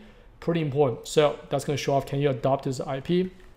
Are you able to upscale the details up to 4K without losing the original design? And the last one's kind of similar to that. Can you capture the overall mood so it doesn't feel like all of a sudden it's Metal Gear Solid, whereas all of a sudden it's Dark Souls, right? It still has to feel like this is actually Final Fantasy world. Can you do that? This is not easy, okay? Tell the truth. For all these projects, this one might be the hardest one for you to pull off. So if you're not comfortable with this kind of stuff, then go back and do another real world, or do another science-fi or fantasy, or do a book reboot, whatever it is. So that's why I leave this category personal. Okay, do whatever you want. So these are the 3 that I'll probably cover. Again, I don't know, I can't promise anything, depends on my schedule, but I'll try to do this in episode 107, 107, 108, and 109. Okay, so let me take a quick break here, take a drink of water, and we'll come back and finish the rest of this episode off in 1 second. All right, I'm back here. We're doing pretty good on time, about an hour and 20 minutes in. So let's continue here. So we're done with the portfolio prep, and this will also give me enough content for the next few episodes. I hope. I'll try my best to stick with it. No promises right now, but I'll try my best. Because even making this list, I'm pretty excited about it. I'm like, man, this looks fun, man. I want to draw this. Because I don't get to draw much these days. And when I saw this, I'm like, man, this looks fun. Even if I just do roughs, like the kind of stuff I did in episode 105, just keep it about sketch level. But that's kind of fun, and I want to do that. So let's try to stick to that. Okay, next. Okay. Salary expectations, I'll run through this really quickly. It's not a big a deal, but I also covered this in previous episodes. But since we are talking about jobs, let's talk about this real quick. This is pretty average here. This is US average salaries. over there. So let's go from bottom to top this time, okay? So junior artist coming into a US based studio, you're looking at somewhere between 45,000 to about 65,000 a year. Pretty common. This is where most of our students land. If you're working for a big studio and they have a lot of money, they might run even higher, but this is about the average. So anything lower, I consider too low, especially if you're living, say, in Los Angeles. 45K in Los Angeles, it's okay, but it's not great because the city is so expensive. If you're making 45K, say in Austin, Texas, might be a little bit better. Their style of living is a little bit cheaper, but again, you can negotiate that. But this is where junior artists generally starts. Now, I'll make it very clear. This is if you're in the US or you're working for US companies. If you're working in a different country, the studio is also in that country, they're going to pay with local rates because it makes no sense for a studio that's, say, based in Malaysia to pay you US salary when they're themselves are in Malaysia, right? So this is just for US because this is where I do most of my work as well with US companies. Okay, so concept artists in general make about 65 to about 90,000 a year, depending on your experience. Senior guys make about 90 to 120. So now you start to make pretty good money, especially if you're in LA. LA, big at 100K gives you comfortable living-ish. LA is super, super expensive. So, but this is where most concept artists is pretty comfortable at. Art directors, 130 and up. Right? I've seen much higher numbers than this as well. If you're really, really good, or you ship some really good products behind you, or you're really good as an art director, like you can actually get people to join you. Because art director skills is not just you draw well. Art director has to be able to communicate well, guide people well, and also has enough pull power to get teams to join them. Okay, for example, you join a company, you could pull like, hey man, maybe within the next month I could get 10 really good concept artists to come to my studio, right? So studios will look for that, art directors. Say you're someone like, let's say like Daniel Duku, right, from Guild Wars. He's over at, I think it's at Amazon now. So guys like him has a huge following. They're really good. They're very easy to communicate with. I'll work for him. You know what I'm saying? If Daniel calls me, I'll totally do projects with him because he's very fun to work with. So these art directors are highly valued and their salary is going to be very high because of that, right? Because they could put a team together really, really well.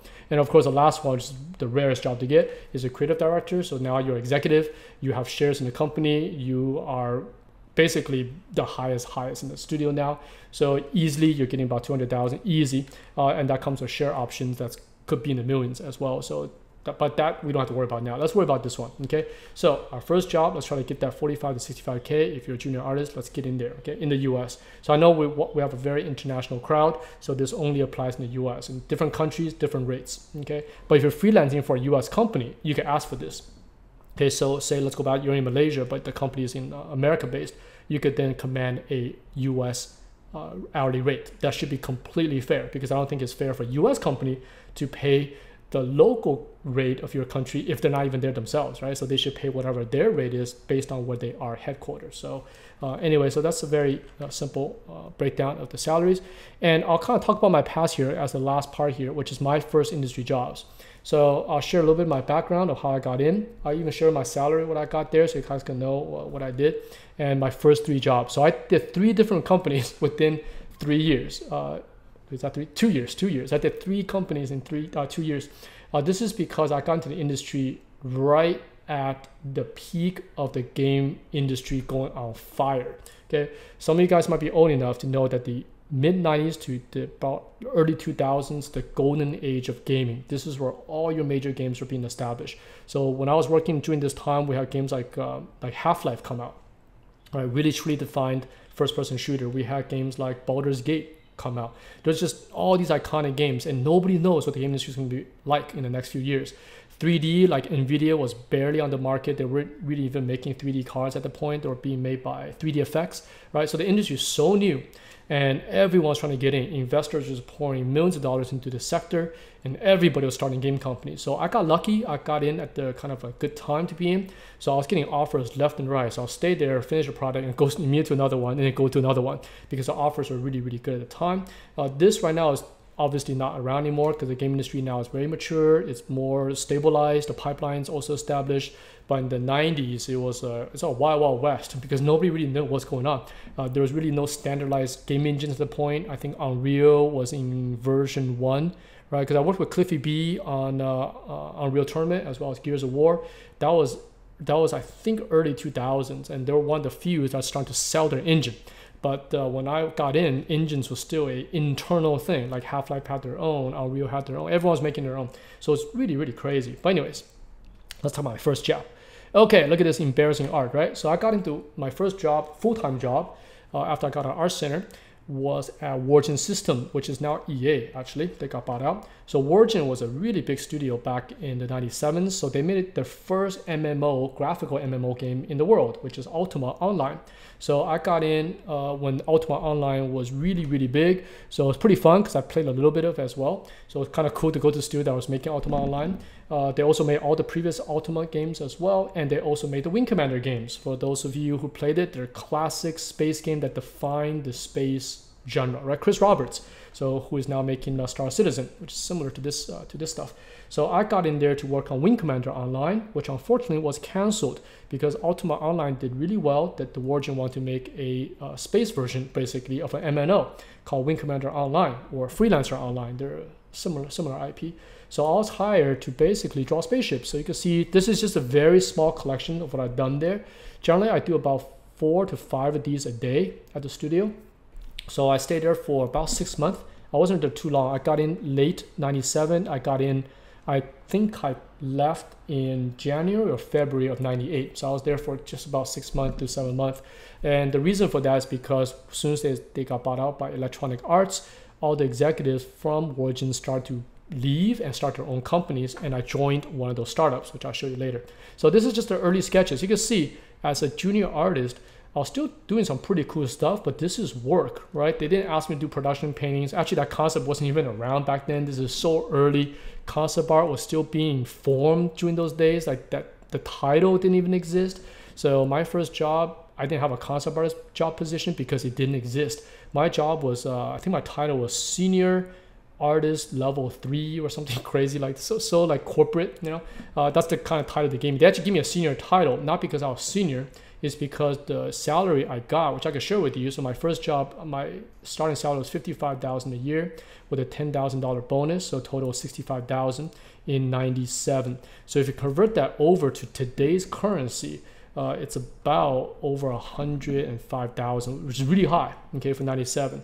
So the reason why it's really high is because game companies during that time was just trying to eat up every concept artist they could find because they're so rare. There's just a few people doing it at the time, maybe 30 to 40 people on the whole world doing cater to concept art for video games. So little. So these big studios just trying to grab, and they use salaries or high salaries to pull you into their studios. So I accepted that job offer at that rate, and it was very comfortable. I was 21 years old, making pretty good money in Austin, Texas. So that was my first gig, and I was asked to just draw spaceships all day. And they're also modular, so you could take one wing and snap into another one. These are all Chris Roberts ideas, right? So we have the Kilrathi. How do you spell these guys? Kilrathi, right? So just to share how big this project was, I was responsible for all the human side and the Kilrathi side of the spaceships. And for the alien side, they actually hired Sid Mead to do, which is crazy, right? So my first job, the other designer was Sid Mead, but he was doing remotely. He was in Los Angeles. I actually moved physically to Austin, Texas. But every few weeks we'd get Sid's drawings back and put on the wall. So it was very intimidating because I'm putting up my drawings and there's like Sid Mead's drawings right next to it. But it was a great experience to be able to work with Sid on such a crazy IP. So that was fun. So let me show you a few more sketches from that.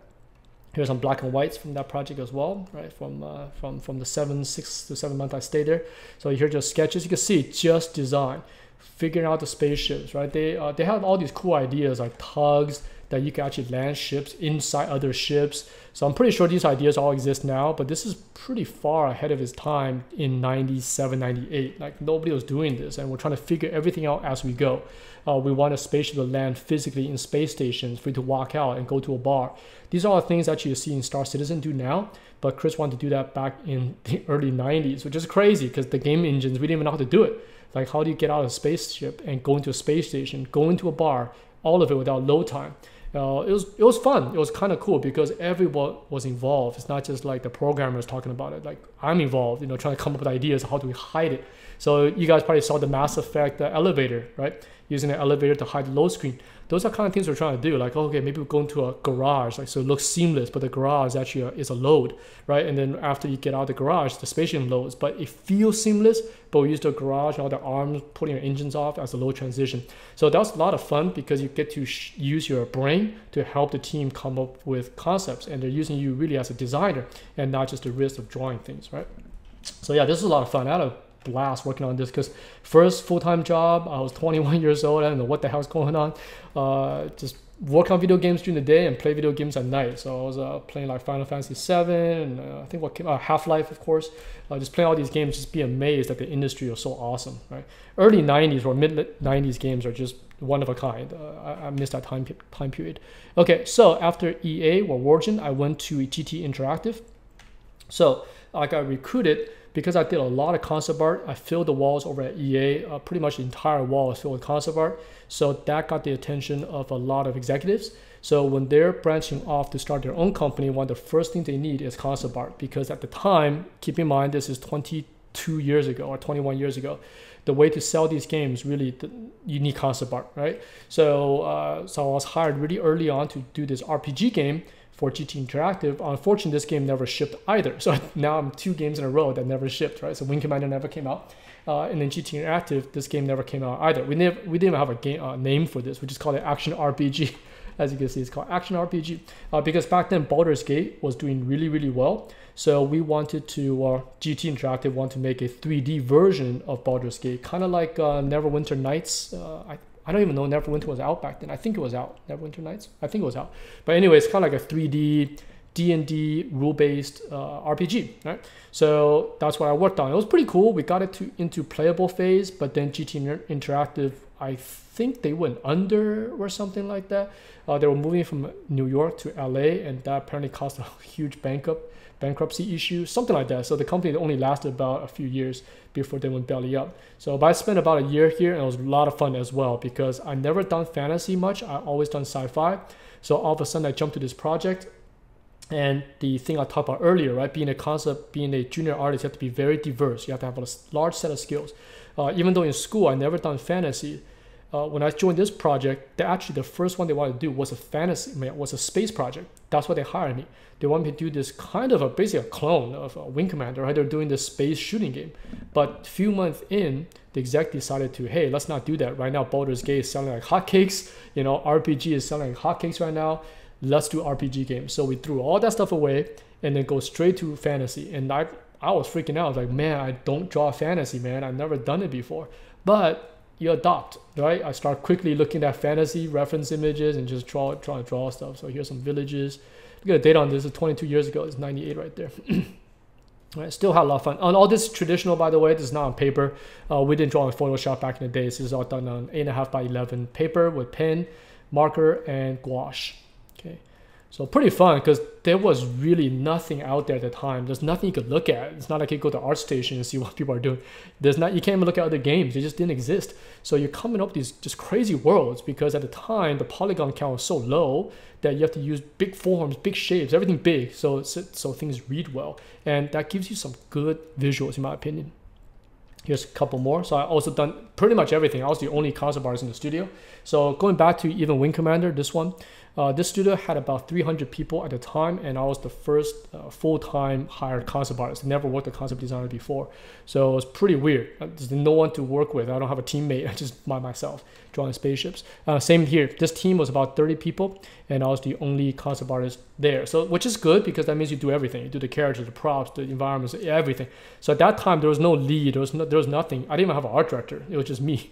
So that's the early days of concept art, right? So I was doing characters, my characters. The game was like the magic was not used. The magic has to be generated by machines. So these guys have these kind of crazy gloves, and they could then cast magic with that. So look at this thing, the blade. I always like this wrist blade thing that I eventually used for Blood Rain, for the character Blood Rain, that I put it on her later. That's about 3 years later that I used the similar design for that. So here's some crazy. I still remember these are so old, but it's kind of fun to look at these. This is a reptile creature that when it gets angry, his little muscles tense up, but when he's not angry, he's really skinny looking. Oh yeah, here we go. You can see it there. So at the time, I think it was just so fun to come up with these things that are just very creative, I guess, in a way, because there was not much limitation in terms of what the game industry is expecting, because everything was literally the first. So like this game comes out first of this kind, this game comes first of that kind. So it was a lot of fun. Here's a creature that big giant walker. Here's I call it the dumb mole creature. Look at him. More characters or crazy weapons. Here's the blade again that I really like. All right, a few more. Just wild stuff, a lot of fun. Okay, almost done over here. So after GT Interactive went bankrupt, but here I'm already in Los Angeles. I was working out in wait, where am I? No, I'm still in Austin, Texas. Sorry. So here I'm still in Texas, in Austin. And after GT went belly up, I moved back to LA and got recruited into another startup. This time by the guys over from Westwood. So because EA, when they bought out Origin, they also bought out Westwood. Again, this is old stuff. Some of you guys might know that. So Westworld created a few games. One of the most famous one being Command & Conquer, and the other one being, for example, I think they also made like Carandia. Right? They made a few games, but Command & Conquer being their biggest IP. So that got absorbed by Electronic Arts. So then executives leave, right? So they get their cash payout and they go form companies with the cash payout. So the founder of, not founder, but one of the designers of Command & Conquer from Westworld went to LA and started a new company and recruited me to work on the new RTS game because he comes from RTS. So this is called Battle Realms. So this game actually shipped, which is awesome. So this is my first shipped product on a game. All right, so this is 1999. So I worked on Battle Realms, also the only designer in-house. This is a very small team. I think it's also about 30 people working out in Los Angeles. So I was doing all the characters, and I'm not really good at this stuff. I got, again, recruited into a fantasy role, which I don't really do too much of at the time. So these are horrible looking, but for 90s, I guess this is how it was back then. And being an RTS, everything is chunky, everything's big, because the polygon for these was about 300 polys per character. So you didn't have that much to go. So everything's exaggerated, like huge hammers and huge, everything's big. So it was a lot of fun. Those three factions in this game. It's a 3D RTS game. So there weren't many of this back in the days as well. Blizzard at the time was doing Warcraft 3. So I actually had some friends over there. So I actually went down to Blizzard a few times to look at their progression because these two games are literally happening at the same time. So I was working on Battle Realms, and then on the weekends I'll go down to Blizzard down in Irvine to see what my friends were doing on Warcraft 3, the RTS version. So it's pretty fun. So here's some buildings from the same thing. I've done a ton. These are just a small snippet of what I've done. The buildings, I think when I was putting this together, my folder had about 160 of these in my folder. The characters also about 120. So because everything, you're the only concept artist. You're doing. I even did the UI for this game. So every vehicle, every building, every character, every prop, every UI, grass. I even painted grass tiles for the game. So, but this is how it was in the early 90s. But the reason why I wanted to show you this, not early 90s, late 90s.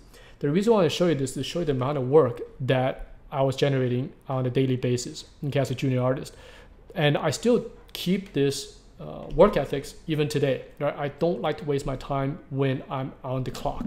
I want to make sure that what I'm doing, I'm putting 100% of myself in it. So if you're a junior artist, your first job, especially if you're just gone to the game industry, this is fun. I'm 23 years later, I'm still enjoying this industry because I think it's the weirdest job on the planet that people pay you to draw fun stuff for video games. So hopefully this inspires you guys to see that this is what you need to build in your portfolio. Okay, you have your personal stuff that you do for fun, always do that. But if you want to break into the game industry, you got to start thinking as a production artist. Make sure your portfolio has these things that I talked about today, right? You don't have to do all of them, but at least have some of these in your portfolio, and that will get you into this business. Okay, so today's episode, I think we're coming to a close here. Just show a few more of this Battle Realm stuff. You can find this on GOG. There's still a crazy fan base. Not that big. There's still people out there playing this game even today. So we had a pretty good concept for this as well back in the times because this, our CEO came from Westworld, came from Command & Conquer. So we're trying to break the mold. So I think in this game, like every character could become any other character. So that was a new gameplay style. So your peasant could become a warrior. The warrior could become like some other thing. So it's kind of cool. Right, so here's a Wolf Clan, some samurai stuff, chimney. Everything's big, everything's iconic because the asset in the game is like a tiny little icon. So you have to make sure that everything's nice and huge. Right? So the cool thing is, years later, I actually ended up working for EA in 2004, maybe 2005.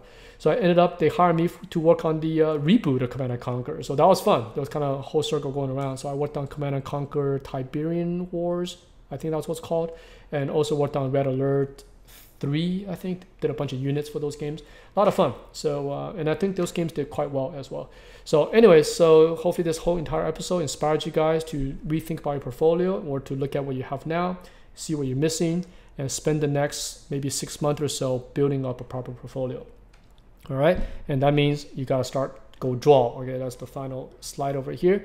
So today we're coming to an end here. So episode 107, I'll try to jump in and do our first project. Let me just see. I almost forgot what it was. I think it's a Tomb Raider project, right? This one. Okay, so episode 107, I'll try my best to do this one. Okay, real world project, Tomb Raider-ish thing. We'll try to get all these roughed out. We'll see. Before that, I might do a Q&A before we get to that, but it's coming soon. All right. So thank you guys for sharing this time with me on this class. And I'll see you guys in episode 107. This is Feng Zhu signing off. See you guys next time. Bye-bye.